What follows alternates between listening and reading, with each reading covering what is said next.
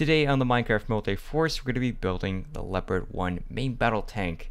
It's quite an old tank from the Cold War era from Germany. It was designed by Porsche, manufactured by Krauss-Maffei in West Germany, entering service in 1965. And they focus mainly on effective firepower and mobility rather than heavy protection. It's armed with this British 105 Royal Ordnance L7A3 rifled gun. Now this variant is the Leopard 1A5. It's a retrofit of the Leopard 1A1. Over 100 of these are slated to be delivered to Ukraine, and some have already arrived, sent by Belgium, Germany, and Denmark.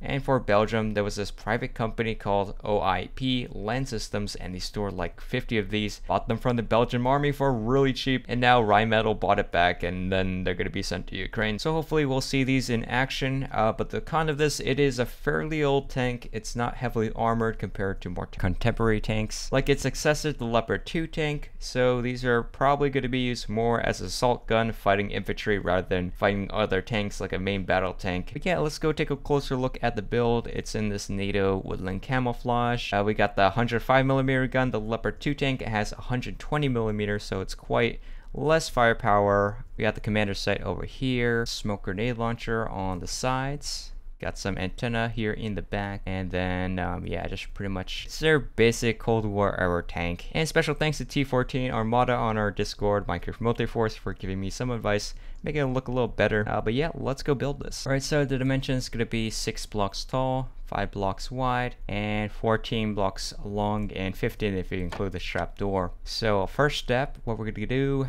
build the chassis. So that's going to be, let's build the treads first. So that's going to be deep slate brick slab, then deep slate brick blocks, and this is going to be 7 blocks long, spruce buttons on the side, slab here in the back, dark oak fence gate, and then add in the slabs on the inside, the treads on the other side, trapdoors in the front. Alright, next we're going to build on top, so it looks like this, mud flaps in the front, bit of camouflage and a 3D effect, and I could turn on my night vision so you guys could see a lot clearer. Mud flaps in the back, some signs, and here's how the other side looks like.